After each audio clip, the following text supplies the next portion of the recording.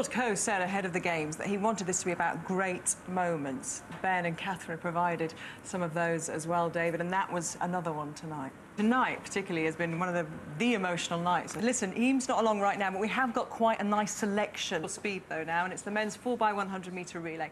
The fastest man of all time, Usain Bolt, lined up for Jamaica alongside his very best friend, Johan Blake. The Jamaicans were looking for back-to-back golds. They were in lane 6. The Americans, who hadn't won this since 2000, were outside them in 7. Here's Steve again. Over the crowd even more. Tonight, Tom Daley was going for gold. For years, he's carried huge expectation on his still very young shoulders. Growing up under our gaze, he was just 14 when he competed in Beijing and finished 7th. Since then, he's become a world and European champion. As well as from going from a young boy, very different place. I'm only imagining what boys go through picking up this Olympic park. OK, we're moving to a different direction, though, now, in a different venue. Eton Dorney has been a fertile hunting ground, with Great Britain picking up 4 golds in the rowing. Well, today it was the canoe sprint finals, and with a Brit on the water, we're always in with a chance of gold.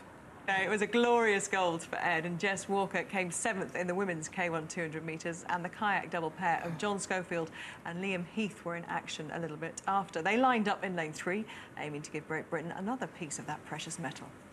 Michael's talking about yesterday, when things didn't go quite so well. You've just built from this morning and then through to this evening. You couldn't make it. I'm not worried. I'm not worried about that at all. The first dive tonight, though, I mean, talk about